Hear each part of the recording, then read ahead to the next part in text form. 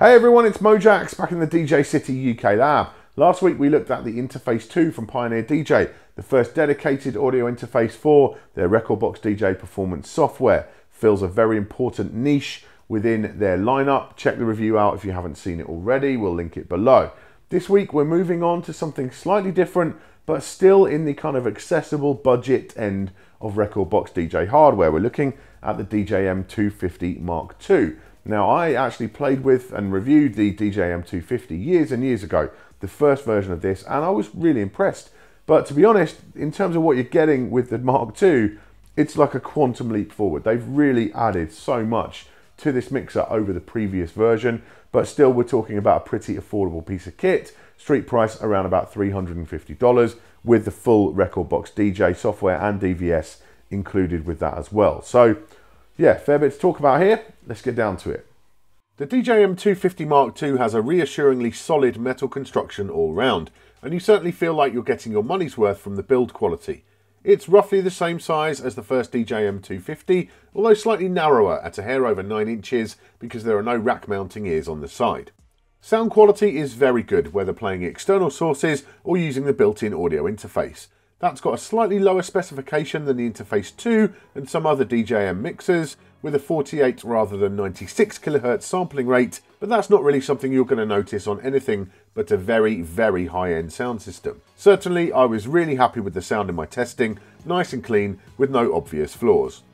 Being a 2-channel bedroom mixer, the inputs and outputs are fairly limited, but there's plenty here for most home setups.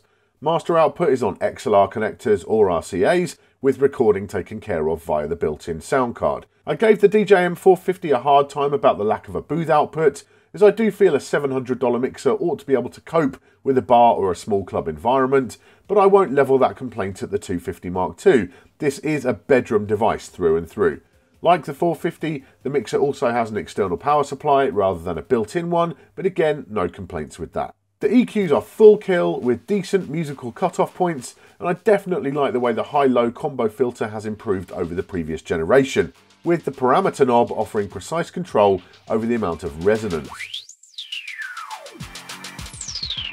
One thing to note is that unlike some Rekordbox hardware, the 250MK2 filter is strictly in hardware and can't be changed to a different effect in the software.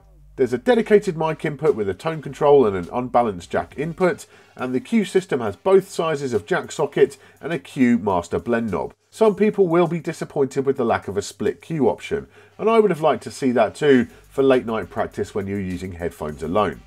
The two main channels can be switched between phono, line and USB, and there's a third auxiliary input with a choice of line or USB. And that brings us to the audio interface side of things, and that's surprisingly accomplished for such a basic mixer. The DJM-250MK2 does ship with the full Rekordbox DJ performance software and the DVS plugin, so you're ready to go out of the box, unless you're a turntable user, in which case you'll need to pick up a pair of control records too. As with the Interface 2, the software recognises the mixer straight away and will assign the channels automatically. Because of that third aux channel, you can run the sample player out to the aux and even assign a third virtual deck to that if you want, running in internal mode. The really cool thing about that third channel though is that it goes both ways, and so you can record your whole set directly into Rekordbox DJ in great quality with zero fuss. Very useful for a bedroom setup where you will want to be recording yourself often. One thing I would not usually expect from a mixer in this price range is that the effects in Rekordbox DJ can be used post-fader on the up faders with the 250MK2, meaning you can activate an effect like echo in the software, drop the fader, and the echo will tail out.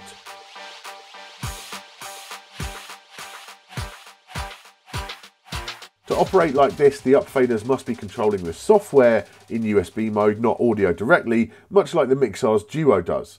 The same does not apply to the crossfader though, closing that will cut off the tail. But I'm fine with that, having any kind of post-fader functionality is a real bonus at this price, and scratchers will prefer to keep the latency on the crossfader as low as possible, so this is a fair compromise between the two. Speaking of the crossfader, it's one of Pioneer DJ's Magvel units, now found across their range, and it works great.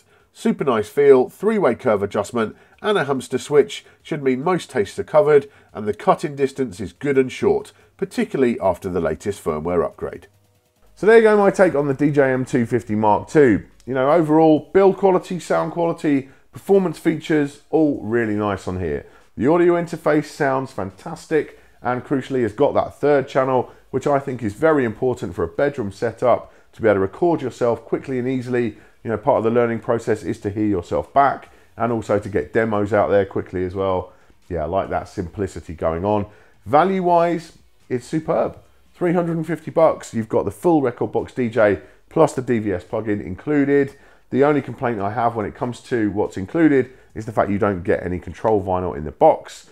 You know, if you're a turntable user, you want that, you're gonna have to budget a few extra bucks for a pair of the control records. But overall, yeah, the value is just superb. The build, the sound, the performance features for the money, you know, having those post-fader effects on the up faders, I did not expect that at all. And so I definitely won't complain about not having it on the crossfader, because I didn't expect it on the up faders. That's a real nice bonus. Yeah, if you're looking to get into Record Box DJ and you want a mixer to do that with, this is great value. If you want a standalone mixer just in general, just a nice, simple 2-channel mixer, nice filters, this will also do the job for you there as well. So yeah, can't hesitate to recommend the 250 enough. I really would struggle to think of a mixer in this price range that I would take over this. Yeah, they've nailed this one. Thank you for watching today. Make sure you subscribe for all our future tips, tricks and product reviews. I'll see you soon.